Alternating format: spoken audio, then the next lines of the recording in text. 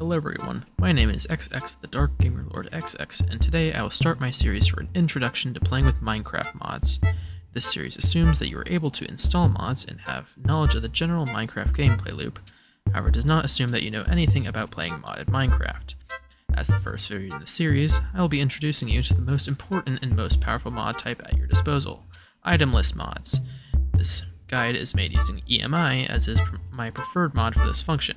However, most of these mods follow the same standard appearance and functions, including the original not enough items or NEI, its continuation just enough items or JEI, its offshoots roughly enough items or REI, and EMI, which doesn't stand for anything. The basic concept of these mods is to be a guide for how to create and use any item in the game through crafting, smelting, smithing, or any modded forms of item creation usage. First, we'll go over the search function. Larger mod packs may have over 1,000 pages of items. As an example, I'll be using an obscure vanilla item not many may know how to craft, a conduit. Now here's the first issue. We have a mod installed that has other items with conduit in their name.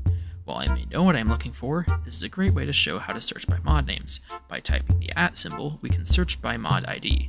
Usually this is just the mod name, however this can also be obtained by turning on advanced tooltips using F3 plus H and hovering over an item. By hovering over a vanilla item, we can determine that the mod ID for vanilla items is Minecraft.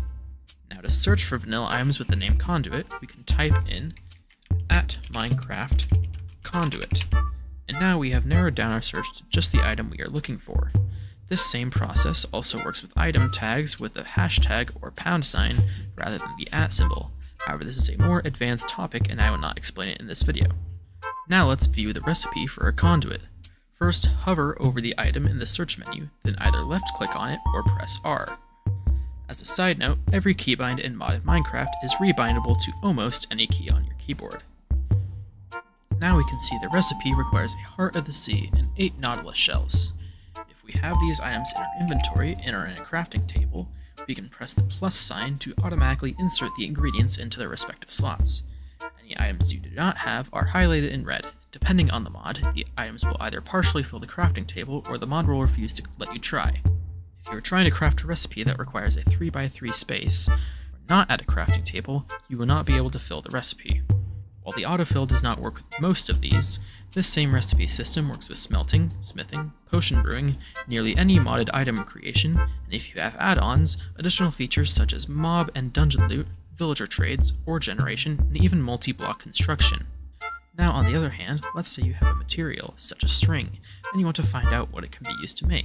For this, you can hover over an item, then right-click or press U. Using the same menu as before, you can see all the recipes this item is used in.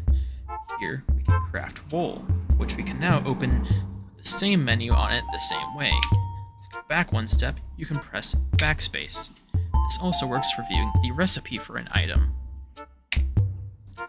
Thanks for watching. If you enjoyed, please leave a like and consider subscribing.